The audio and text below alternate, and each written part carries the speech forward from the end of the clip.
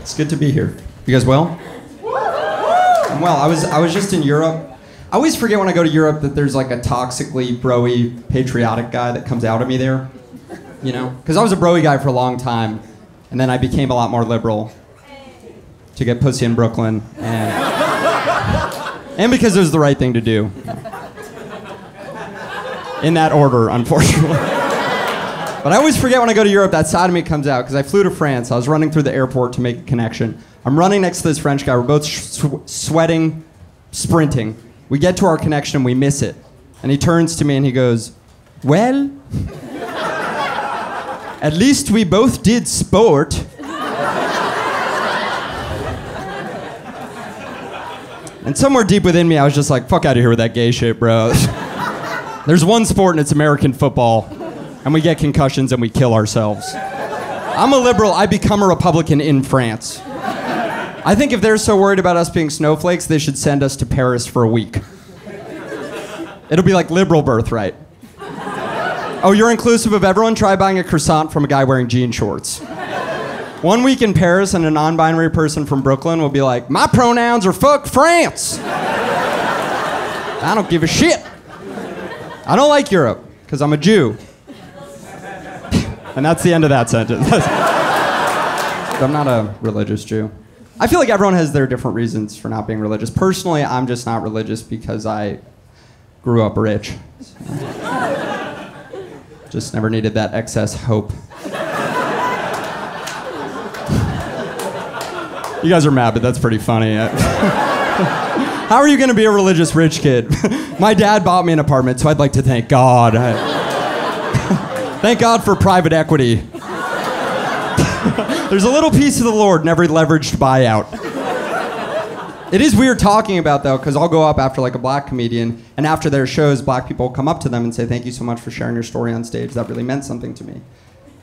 And then I do my shows, and it's usually just 3 straight white guys that will come up to me, and they'll be like, yo, low-key, we're rich as well. I'm like, I'm not your champion, motherfucker. You know? But my family, we have our shit, you know? My sister has special needs, which that's kind of like our poor.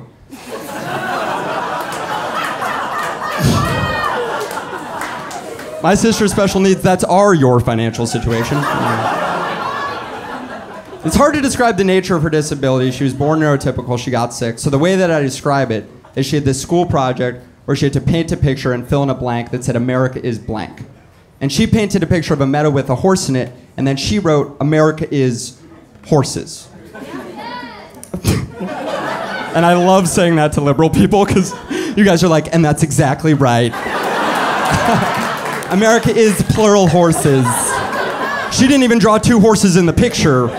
If anything, it should have been America is horse. And that's what I love about my sister. She's like a wild card, and I feel like you need a wild card on your team. Like, we can all agree, if you ever go to a restaurant, you must be very polite to the waitstaff.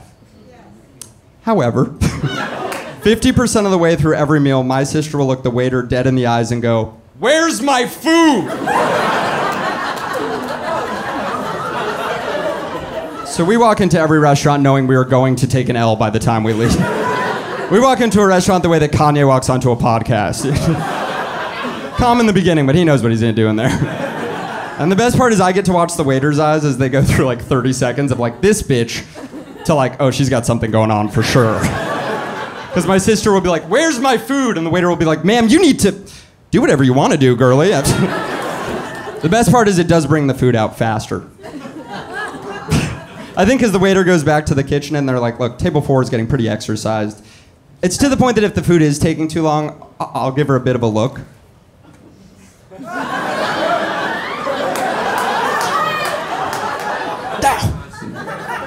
But it was weird growing up with a sibling with special needs, you know? Especially when I was younger, I didn't know how to process it.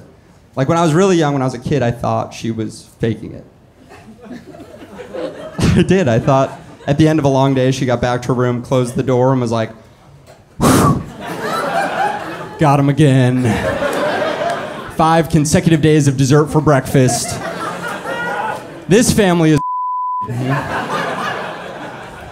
split decision on that one. Half of you guys were like, no! And a couple guys in the back were like, we back, baby. I don't think that's a good word. It's just, I don't think the phrase special needs is much better. you know?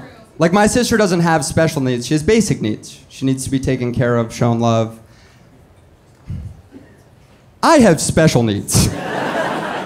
I need to tell jokes on a stage every night to feel good about myself.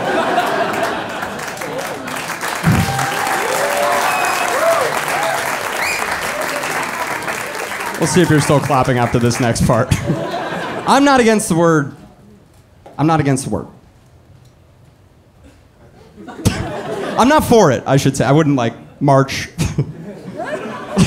Bring it back, bring it back. It's just you have to understand the words that marginalize groups, they're relevant to the struggles those groups face. And my sister doesn't even know what that word means. So for her to be offended by it, I'd have to teach her what it means and then teach her she should be offended. You know what I'm saying? I'd have to be like, come in here, champ. You having a good day?